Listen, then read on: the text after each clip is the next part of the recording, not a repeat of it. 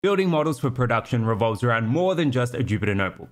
This is why MLOps, or machine learning ops, is becoming so important for data scientists and data analysts alike. Now, MLOps typically focuses on three key processes and practices, namely automated deployment, model oversight, and retraining. Once you finish training your model, you typically need to deploy it in order to be able to integrate with other applications. Normally, this is done as part of an API and is what is commonly known as deployment. MLOps aims to automate this process so you can continuously deploy your model. The second phase is all to do with monitoring and evaluating your model. Continuously monitoring and evaluating the model ensures that you're still hitting the business outcomes you want. Now, assume your model isn't performing as well anymore. This is where the third phase of model ops comes in, and it's all to do with retraining.